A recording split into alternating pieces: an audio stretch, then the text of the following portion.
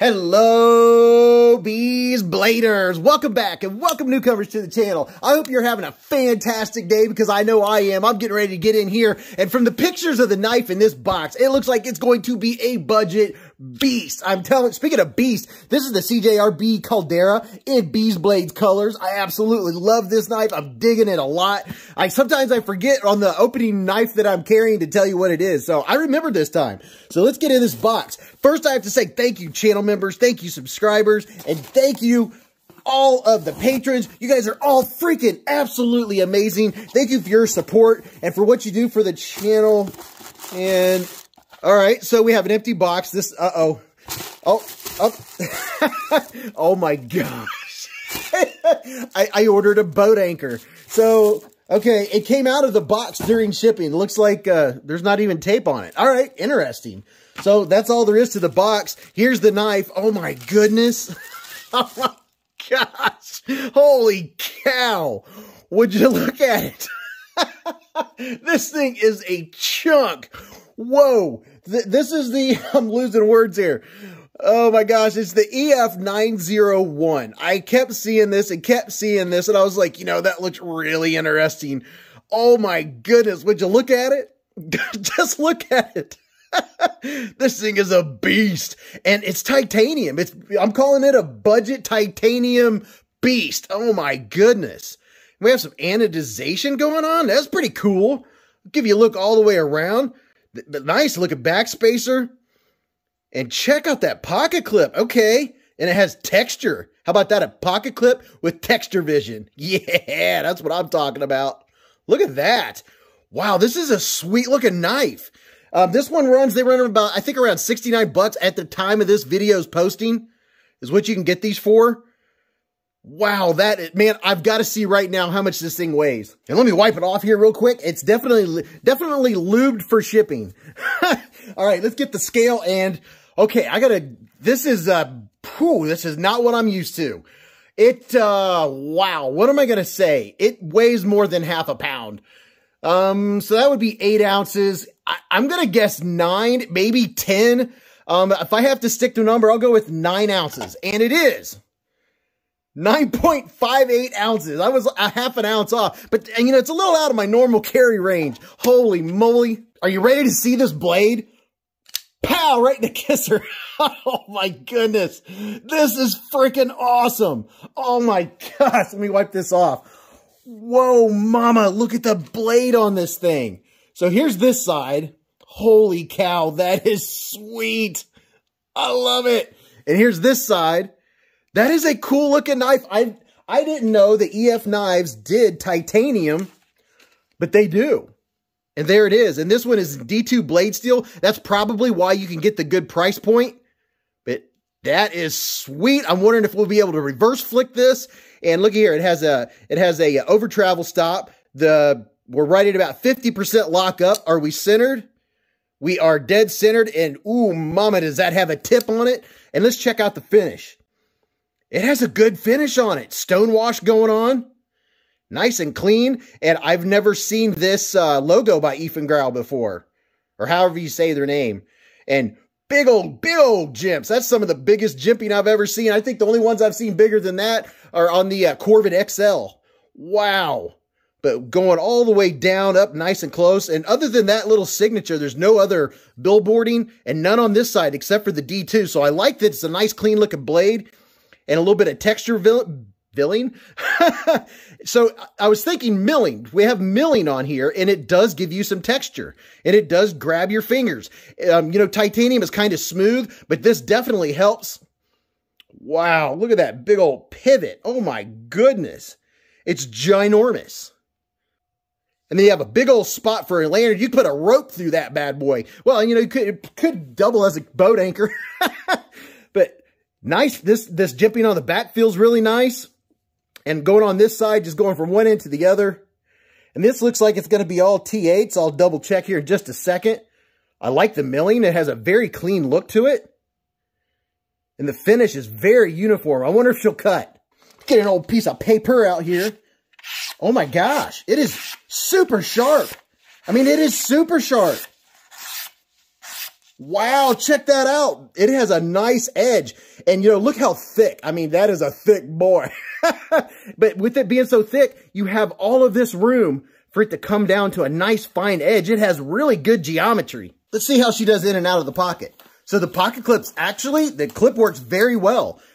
I don't have any problems with that. In and out of the pocket, very easy. Is it reversible?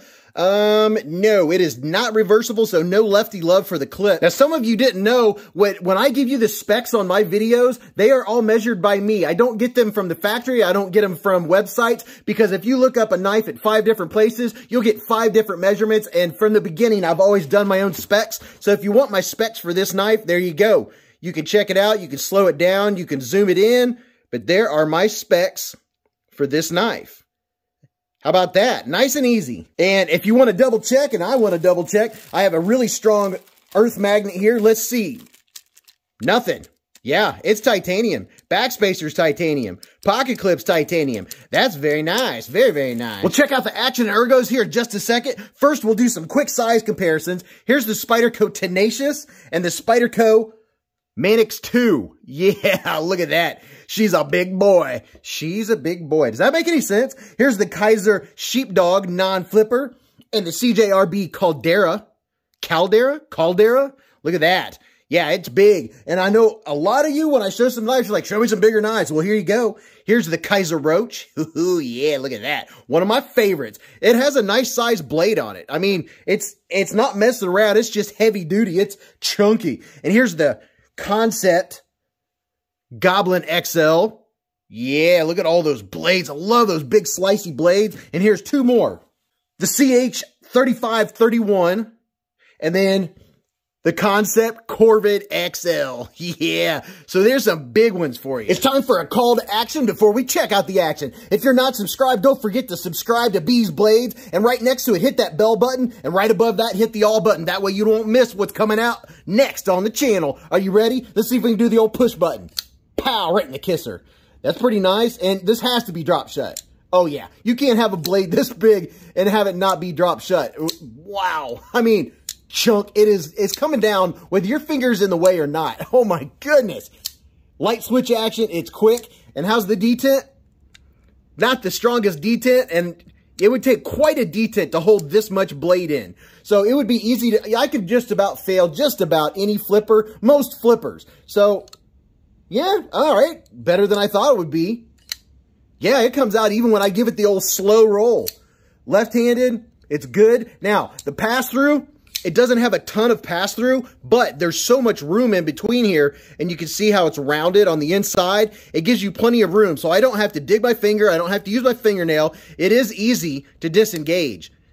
So I'm not having a problem there. I wouldn't mind if this was chamfered a little bit more, maybe just a little bit of jimping going on in there, just to make it a little more enjoyable for me, because that is one of the fun things that I personally enjoy, is the fidget factor of a knife. Besides the usefulness of it, I also like it because I'm a knife collector, and I like all the fun parts of it. So I can do the slow roll. Can I flip it open with my thumb with the thumb hole? Yes, I can. So I can use the thumb hole. Now, can I reverse flick it? Yes. Oh my goodness, I can reverse flick it. And how about the ergos? My hand is 4 inches from here to here, 3.5 from here to here, and from the bottom of my palm to the tip of my middle finger is 7.25. How does it feel? Oh yeah, plenty of handle. If you have extra large hands, bigger than mine, you have plenty of handle left. You could have one of those grips where you go like this if you have the big old sausage fingers. See how much I'd have left over? So plenty of grip. I'm getting absolutely no hot spots. The edges are really done well. They're chamfered at the right place, so they're not sharp whatsoever. I can feel the edges of the milling, but they're not sharp. They're not bad. And in the traditional grip, it's comfortable. And you know, those jimps aren't too bad. They're big enough where my finger, the meat of my thumb, can get down in there. Yeah. Oh, this is actually a pretty good slicer and a good chopper, and a lot of the blade from here up hits. If the flipper tab was a little less, then you would be able to do some straight chopping, but the flipper tab is going to hit the surface before the blade does, so it's about right, just not quite in the middle. And this is going to be a fun knife to use, a fun knife to have. It's definitely going to be a conversation piece. You pull this out of your pocket, be like, yeah, you want me to cut that string for you? I got you covered. But yeah, I'm curious to see what you guys think about it. You know, if you want a big old chunk and blade, not every knife that we have, and I know a lot of you that watch the channel are knife collectors, and some of the knives we get are for fun. And this is a titanium knife, and what I say, it's around 60, 69 bucks, something like that. That's a good deal if you want a big old hunk of titanium at D2. That's really neat looking, has an anodized clip. The clip is a nice accent. I like the back spacer as an accent. It's very comfortable. It's reasonably priced. It's a fun knife. It's a big old pocket beast. I think this is a fun one to have. I'm curious what y'all think. And you know what? If you don't have an opinion on it, that's fine. Tell me what you had for breakfast. You know, do you like Pop-Tarts? I don't care. I just like it when you guys interact and you say something. Plus, it helps the channel, it supports the channel, along with the thumbs up. If you haven't hit the thumbs up and you like my content, give me the thumbs up, or you can give it thumbs down. Either way. But until I talk to you again, or see you in the chats, or see you at the live streams on Friday night, Beez Blades live at the Hive. Oh, right. From 8:15 to 11:15 p.m. on Fridays. Don't miss that. But until then, remember to live life in the present, keep a Band-Aid handy, and don't cut yourself.